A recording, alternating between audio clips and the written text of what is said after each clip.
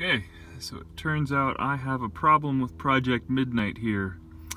My rear defroster isn't working, and you can see here in a lot of my grid lines we have error breaks in the line in virtually every single one of them. I don't know if you can tell the discoloration that there is here. It goes from a dark brown to an almost tan or a red. I was able to find all the cracks first off with a voltmeter, but then once I was able to notice the discoloration differences here, it was very easy to tell as to what is broken and where it is broken. So I was able to order some compound repair from the interwebs. There we go. That's a good one right there. See how it's nice and dark and gets over to a light.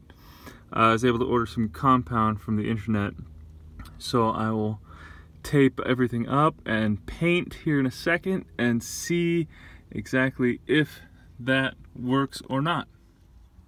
Big trouble in Little Chinatown. They only gave me a portion of tape to kind of fix everything, so I am only going to assume that that's the amount of repair compound that they gave me.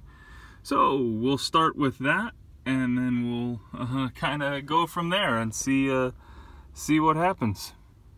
Painting come next. Okay, all my taped off areas have now been double coated here. I've got two coats on each little section. So it says to leave it dry for a couple of seconds, but I need to remove the tape. So I've still got some compound left, so that's good. So maybe if I can go find some small strips of tape, I can try and head off the other sections between all of these arrows. I don't think I've got enough compound for all of that, but maybe I finish the full one over here. That'd be nice. All right. Okay, so my paint job isn't that great. There's a lot of jaggies and everything, but I did just run the voltmeter on it. I'm sorry I can't show that to you. I don't have 3 hands, 4 hands probably, but compound works. I am getting volts on the opposite side of the brake now, which is fantastic.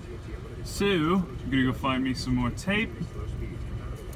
Hopefully I can get this other side over here with all these arrows. I do have more compound, so that's good. I doubt I've got enough to finish off everything now, but it's worth a shot.